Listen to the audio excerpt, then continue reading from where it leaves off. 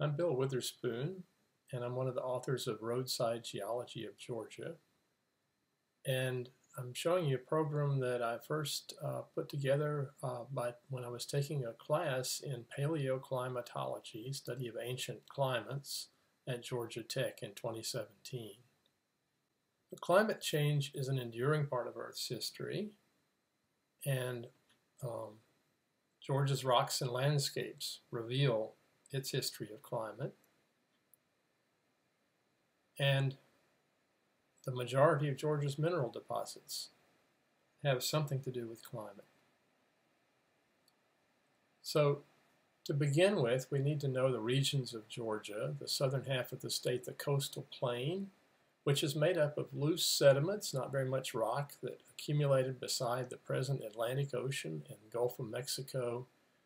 And at times the shorelines were all the way in as close in to as Columbus and Macon. So sea level has gone up and down, and the land has also gone up and down over time. The northwest corner of the state, the Appalachian Plateau and Valley and Ridge, are an area that have sedimentary rocks that faced an ancient ocean that's now gone, and it's actually all the rocks in it are older than the first dinosaur. And the reason that ancient ocean is now gone is that it closed shut, it slammed shut in the time that Africa and North America collided and all the continents came together to make Pangaea. And the rocks in between, the Blue Ridge and Piedmont, are rocks that began as sedimentary rocks and some volcanic rocks.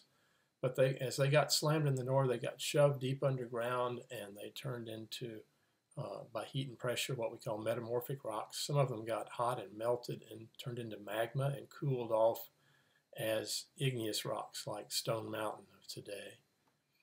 And to think about what we can read about the climate history of Georgia, from the rocks, we need to realize that most of the information is contained in those sediments and sedimentary rocks. So we have a window on 0 to 95 million years ago in those younger sediments of the coastal plain.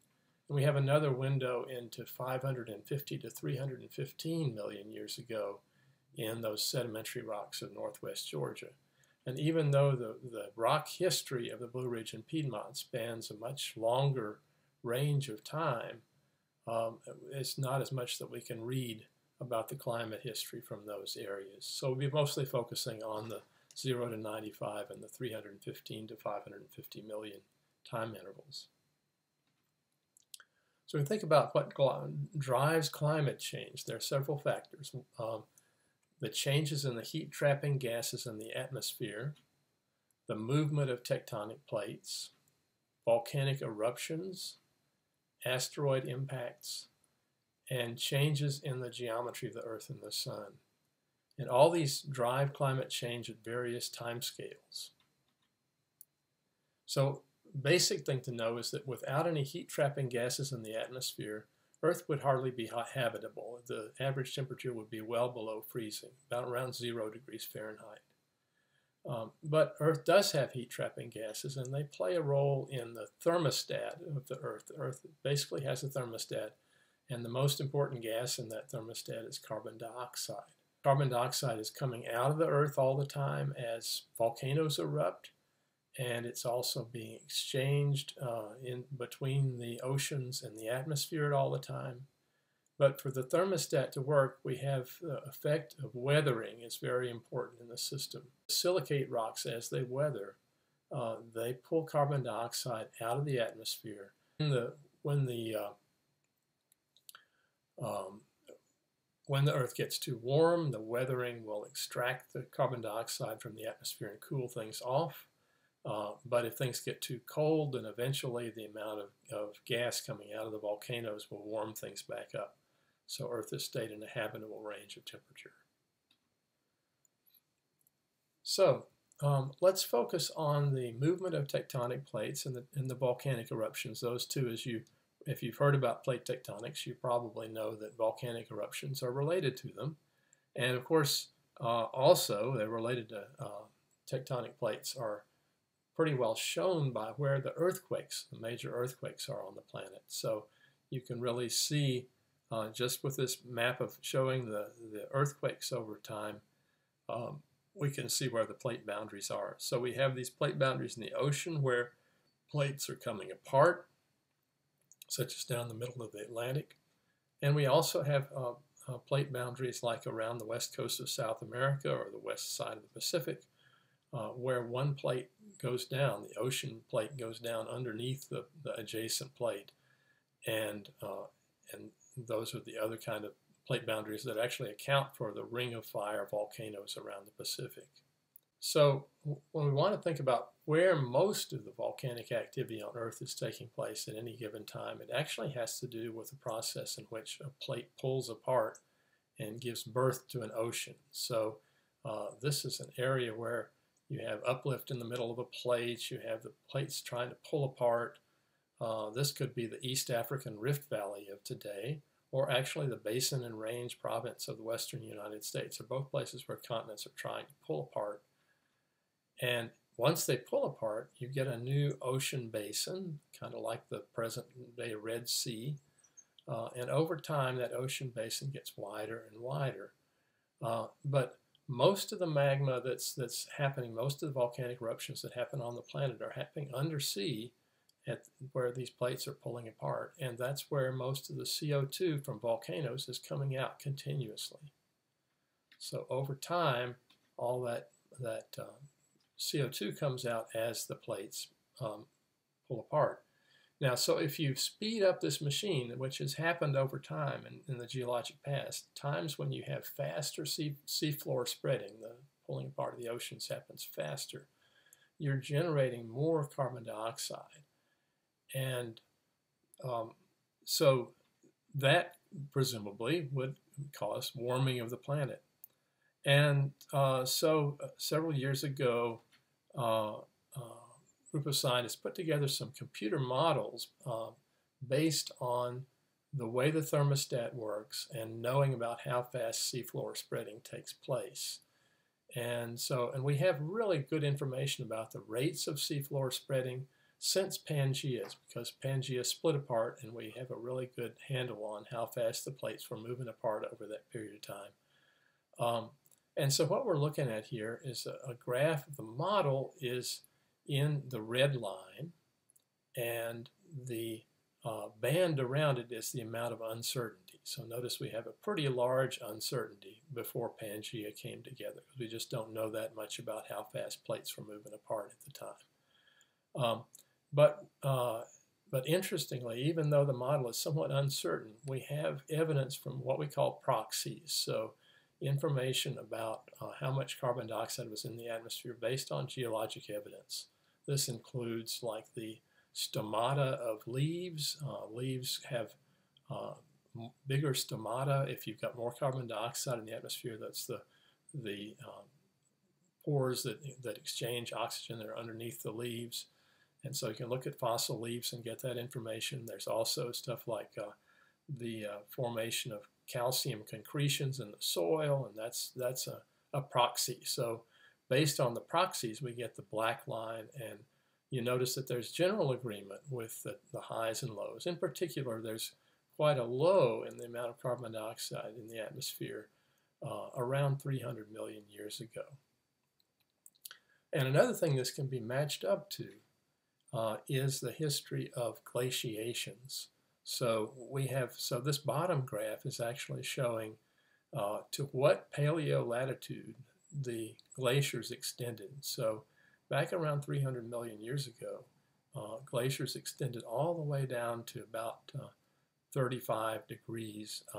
In this case, it was south latitude, because that's where the land masses were for the ice to extend on. But we got nearly that far in glaciation in our very most recent time as well. And you notice that those correspond to the two coldest times, or the two lowest CO2 times, rather, in the upper graph. So just looking at this, you can notice that we're fairly concerned because we've now recently got above 400 parts per million carbon dioxide. But that's nowhere near as high as carbon dioxide has been in the Earth's past. So You might take some reassurance out of that, but we'll talk about that. So we're down at a relatively low level of carbon dioxide compared to what the planet has tolerated in the past. Okay, so driving climate change, we've already talked about plate tectonics in terms of volcanic eruptions. But there's also just, if you're going to look at a place like Georgia, how does it move across the planet is going to drive the climate in any given place. So, and we're going to watch how Georgia moves across the planet, as we already did in that earlier animation. So, first thing we want to know is how life zones correspond to the latitudes and the positions of continents. So in this one, you notice that the deserts, for example, the Sahara Desert and the Kalahari Desert, are a lot of them face towards the west coast of continents. So you notice in Australia as well, the western coast, the Atacama Desert in Chile, western coast, and at particular latitudes. So where you're on the around 30 degrees north or south latitude and you're on the west coast of a continent, you tend to have deserts. And this can be explained by the understanding ocean circulation and weather patterns and so on. So now I've overlaid the 30-degree latitude lines on top of an animation of moving plates by Christopher Scotes that's part of the Theory of Plate Tectonics package from TASA Graphics. And so right now, looking 600 million years ago, MA's million years, and the continents are all clustered around the South Pole in a landmass called Rodinia. And we're going to see Georgia emerge from this shortly as we start to do. I'll point it out to you. We've got Georgia about right in this area.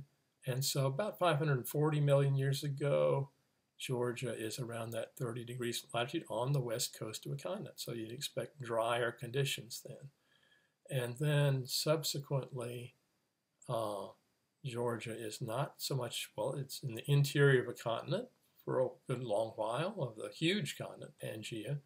And once the Atlantic Ocean opens up, it's going to be on the east coast of the continent. So even when it goes through 30, which is not too far from where we're at now, it's on the east coast of the continent, so we don't get the desert conditions. So that's something we might expect to find in Georgia. Chris Scotes was responsible for the animation you saw already, but he's also done a lot more work on paleogeography, and it's available as this resource called Earth Viewer, and in some other places you can find it on the web as well.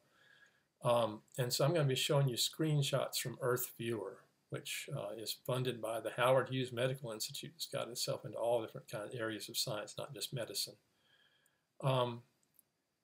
And so just to say what this is based on is the same, the paleomagnetic compass needles that are frozen into rocks. That's the basis for understanding where the continents were, especially before Pangaea. Plus the paleogeography is based on just a huge amount of interpretations of ancient sedimentary environments and mountain building episodes that geologists have been amassing over the last couple of hundred years of studying rocks.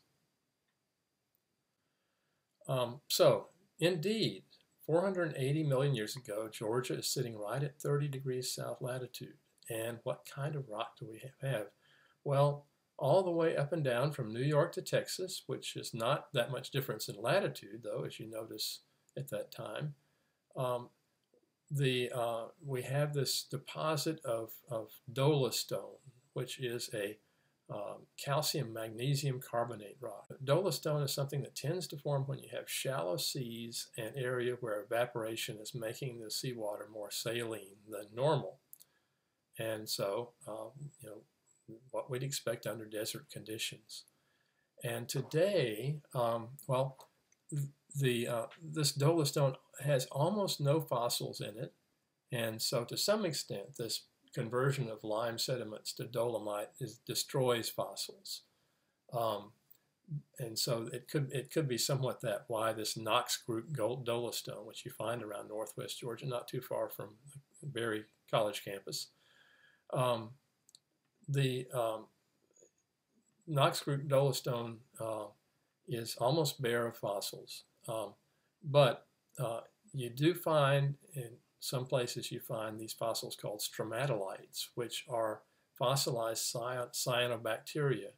And today you can really only find those in hypersaline waters, such as the Shark Bay in Australia. So this is an indication that the salinity was hostile to most living things.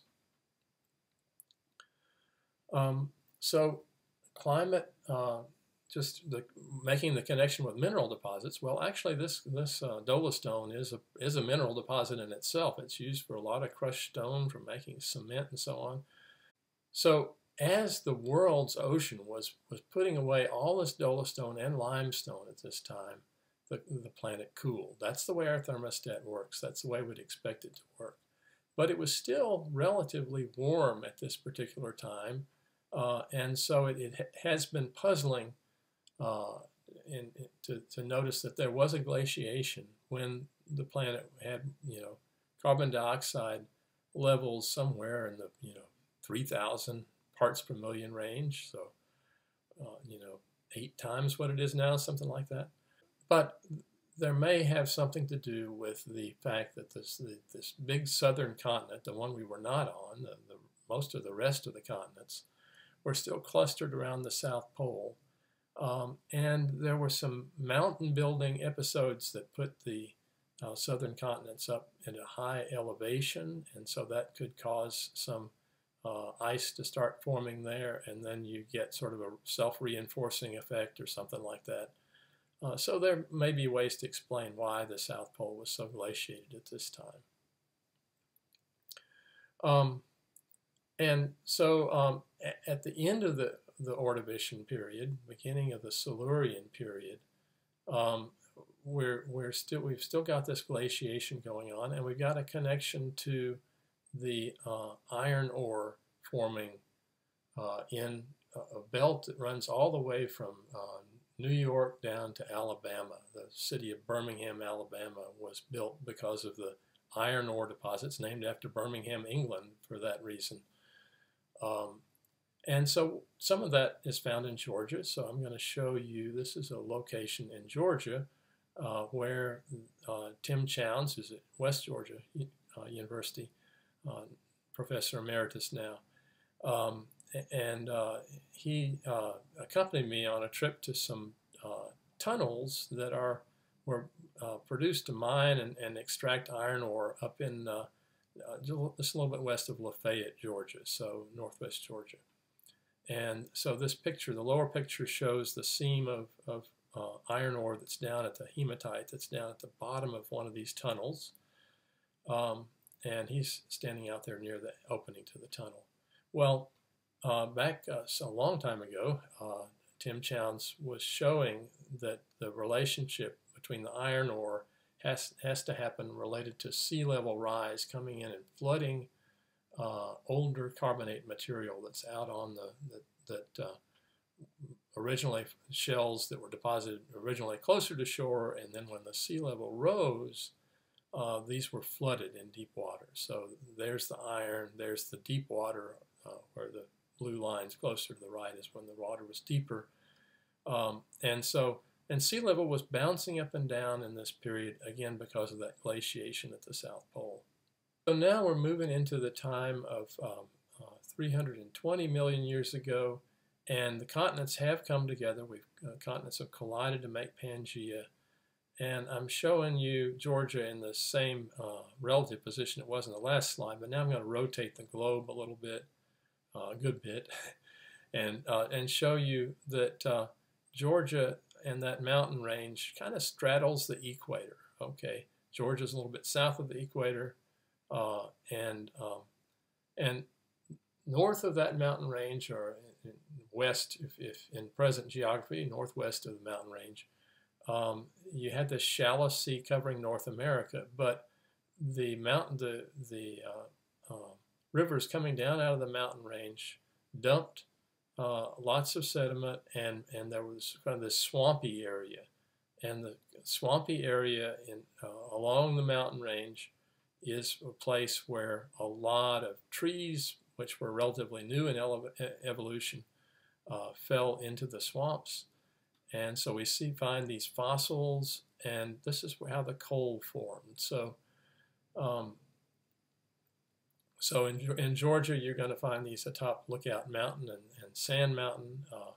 And you can actually see where people have mined coal and they've left piles of shale that have plant fossils like this. But out towards Illinois, you can actually see also cycles of relative sea rise and fall, which have been called for a long time cyclothems, sort of a cyclic rise and fall of sea level.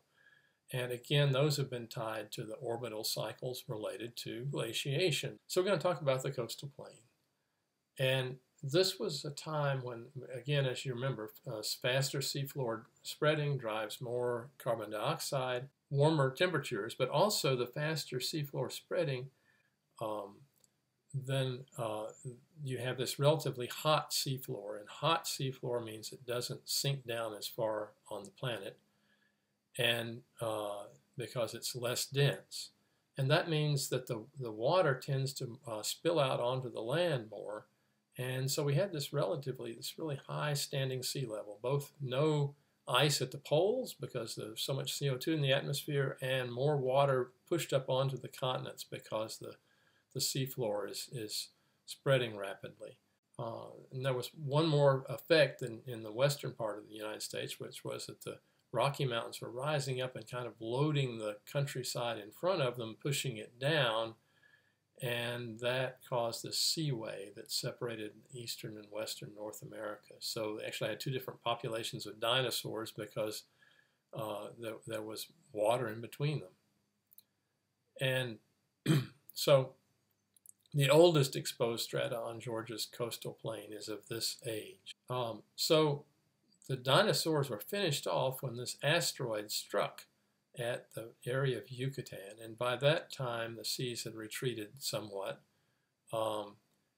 and there are places that are just west of Georgia, over in Alabama and on into Texas, that you can find actual deposits from the tsunami that was caused by the asteroid impact. So this produced the second largest mass extinction, which had also been somewhat set up by the fact that a lot of massive volcanism had already been happening in India. There were a lot of spilling out of what they call the Deccan traps. But we had a large mass extinction that happened, and this wiped out all the non-avian dinosaurs. So of course, the birds are the dinosaurs that survived. You may have heard that. It wiped out whole groups of marine reptiles, and it wiped out the squid relatives called ammonites that had the little coiled shells, and a whole lot of other things. And so let's look at how asteroid impacts can drive climate change. So this is an illustration from an excellent resource called Earth's Climate. And in the first few minutes, the vaporization of water and rock when the asteroid strikes just change the atmospheres dramatically. And so you get soot over days and years. You get soot and dust into the atmosphere, and so you basically block out the sun, kill off a lot of the plant life, and at the same time, all of the stuff that went in the atmosphere is causing acidification of lakes and the ocean. So over days to years, you've got this hard impact. But then the longer term impact over decades to centuries is that you get a lot of CO2 in the atmosphere. So you first get warming, then cooling, and then when the soot and dust falls out of the stratosphere, you get warming again because in the case of the Yucatan impact, a lot of the rock that was vaporized was limestone. So you're freeing all the carbon dioxide in that limestone. And the firestorms, forest burning, that puts CO2 into the atmosphere. So in Georgia, you can see the boundary position. However, there was erosion going on at this particular location at the particular time of impact. So we don't have those tsunami deposits preserved. But you can get fairly close, and you can walk down the trail into Providence Canyon and stand in the younger sediments and look back on the older ones, and poof, there goes a dinosaur.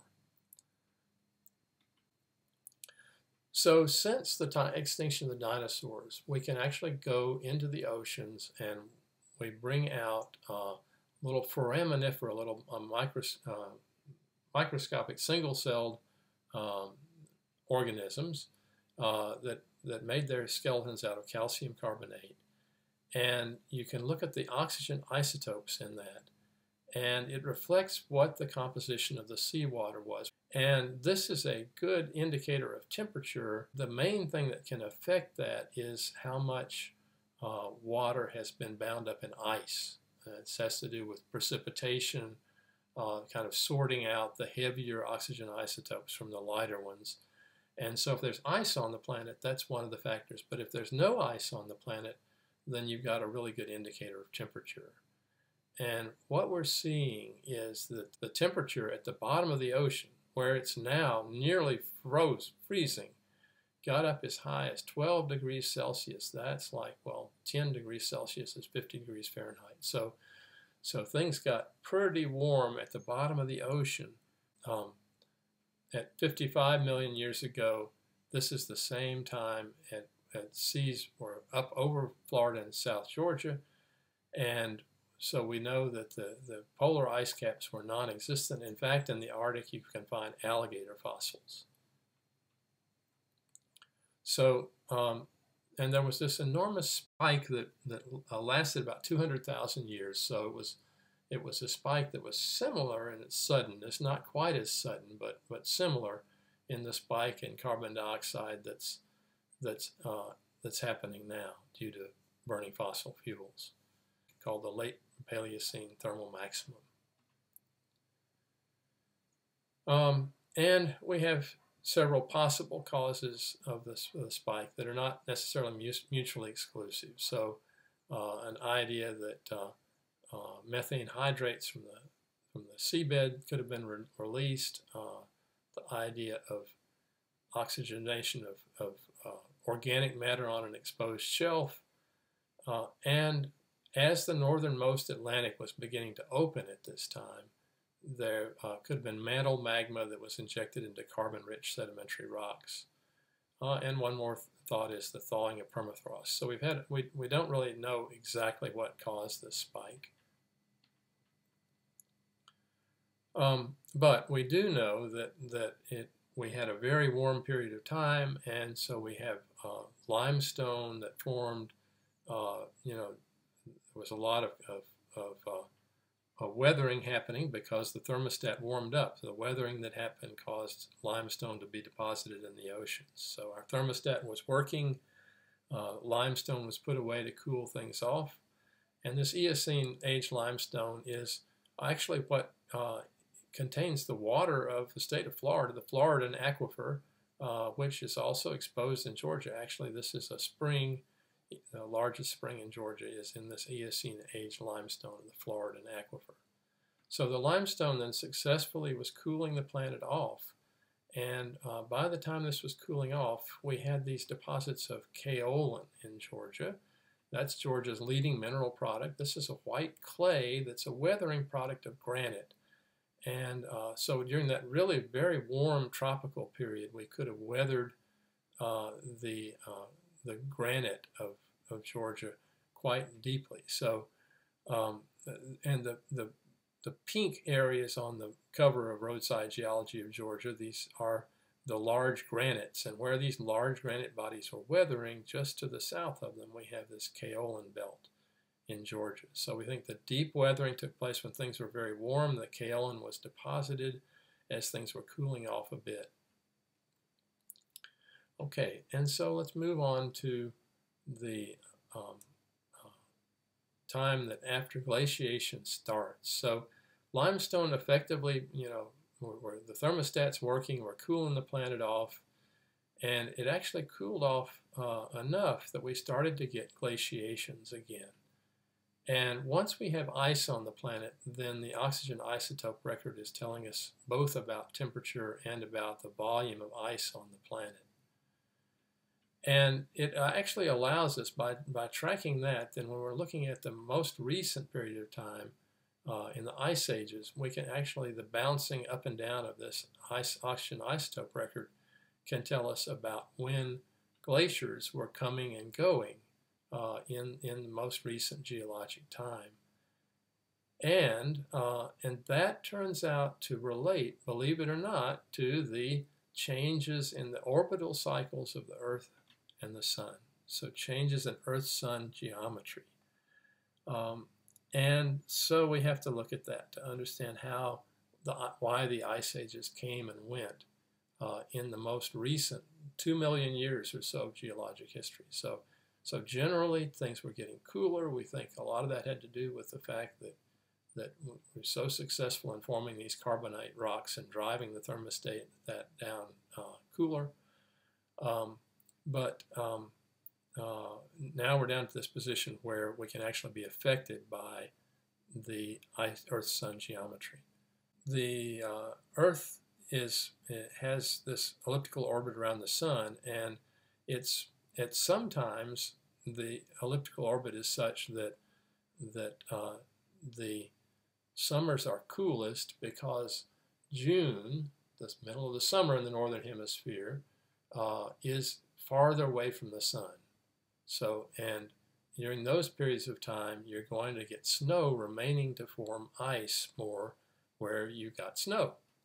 And why is this important? Well, we have up in northern Canada, for example, boundaries between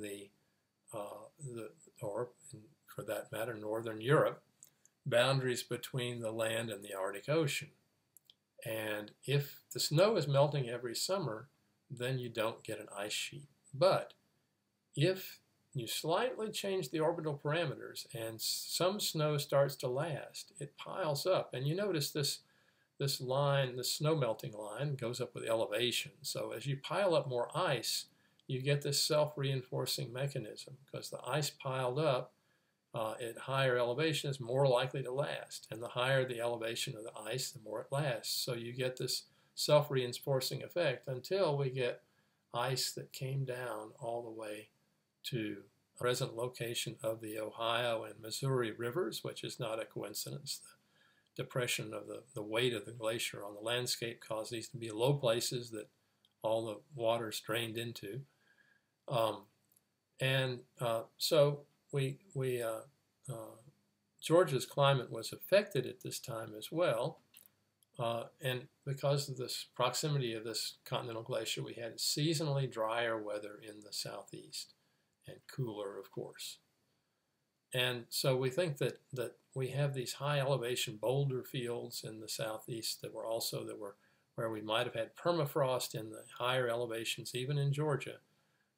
And the rock tend to break up and form these boulder fields that you can find in the Georgia mountains. At the same time, with sea level bouncing up and down, whenever sea level was high, then you had a shoreline formed in Georgia. And when sea level was highest, the shorelines were farthest inland. And so we have shorelines like Trail Ridge, which reinforces the Okefenokee Swamp, is the oldest of these shorelines. But we have some dates, a little bit loose dating on the other shorelines, but you can see in thousands of years the different shorelines of Georgia have different dates. And today on the shorelines of Georgia, as in the past, you find these streaks of black. These are heavy mineral sands, and this is the stuff that sand that comes out of the Piedmont has some of the heavy minerals that are titanium rich or what have you. And this is a mineral deposit, not so much on our present beaches as in some of these ancient beaches. So here's one of the ancient beaches, and I was on a field trip with a group of geologists, the 50th anniversary field trip of the Georgia Geological Society, titled Rising Sea Level on the Georgia Coast. So now we're down to talking about, we're getting it down to today's climate and tomorrow's climate. And so I'm going to tell you that we have a problem. I don't think that's a secret to many of you, although there's still some people out there that politicians that want to look the other way and not consider the science. There is also a solution that does not involve huge amounts of regulation that is much closer to a free market solution. That certainly large numbers of Republicans, not their current legislators necessarily in Congress, but there is a solution that we'll get into just briefly. So let's go back to the science. So this is a diagram that was made in 1999 by looking at all kinds of weather information that had been collected historically, plus information from tree rings, corals, ice cores. In general, the temperatures were decreasing gradually over until about 1900, and then they have elevated quite rapidly. Well, this was published in 1999, and there was just a fierce reaction that said, there's got to be something wrong with this. We don't want to see this. We don't believe that, we're doing this. And so lots and lots of other studies were done. And so when you put them all together, you essentially got the same effect. So it's science that has been validated. But one other thing that's done is that we have these models that can model climate based on the physics of the atmosphere and based on understanding how much CO2 is in the atmosphere and how much particles are in the atmosphere that can block out the sun. And so they're models that can more or less replicate this graph just by doing the physics. And of course, the big thing that's going to cool the planet are these volcanic eruptions. So we've got those are part of the model. There's also somewhat the changes in how much energy the sun's putting out, and then we put other things into the model. And so when those things are put into the model, we get results that look very much like this hockey stick. But we only get the hockey stick if we do put the CO2 in the atmosphere into the model. So the rising CO2 in the atmosphere drives the upsurge in the hockey stick at the right.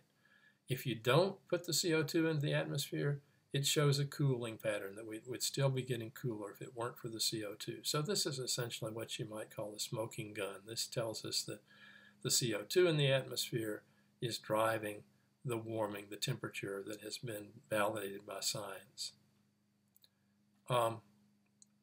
And so that same curve that shows the rising CO2 and the rising temperatures is a fairly familiar illustration that you may have seen before, that shows that the black line is the carbon dioxide concentration going up, and today we're up actually above that, above 400. We had this exercise to do in the paleoclimatology class I took at Georgia Tech, and it was to use this MATLAB software to simulate putting the carbon dioxide into the atmosphere and then see how Earth's thermostat fixes that. So if you spike the 1,000 gigatons up into the atmosphere, in other words, if we don't put any restraint on burning fossil fuels, then you get up to 2.7 times pre-industrial levels, which is way beyond what the Paris Climate Accords would like us to get to, etc. So how does the thermostat work on that? Well, after about 100,000 years, it gets back down to 1.6 times pre-industrial. Return to today's level after 150,000 years. This is another way of looking at the same information, is just to look at the number of days above 100 degrees Fahrenheit as recorded on the United States map. And we can also already see changes in this map going up to 2010, which was when I first started showing this, I guess. But if we project that into the future, this is where we've gotten by 2020. And now you're going to start to see a difference, because on the left side we're doing something about lowering emissions. On the right side we're just full speed ahead. And we look at what the full speed ahead scenario looks like, and it looks increasingly less tolerable. So within the lifetime of college students today, let's say, when we get out to 2090, it starts to look pretty different in terms of the number of, Atlanta looks more like Arizona does at present in terms of the number of 100-degree days. And of course, it'll be a lot more humid here than it is out there. We're not saying that this bad picture is set in stone.